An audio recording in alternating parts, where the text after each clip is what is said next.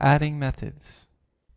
12 sprints methods are designed to help you acknowledge important information that you need to consider during the decision-making process.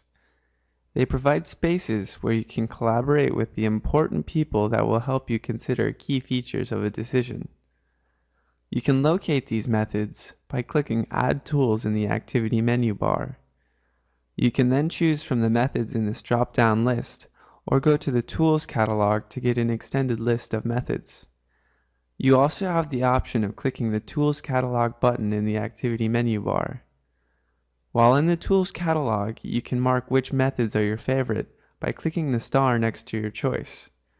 Adding a method to your favorites will make it faster to access because it will appear in the drop-down list when you click Add Tools in the Activity menu. Let's say you want to use the Pro-Con table method. You would go to the Tools Catalog, click the Deciding tab, and then click Add next to where it says Pro-Con table. Now the Pro-Con table will be shown in your activity.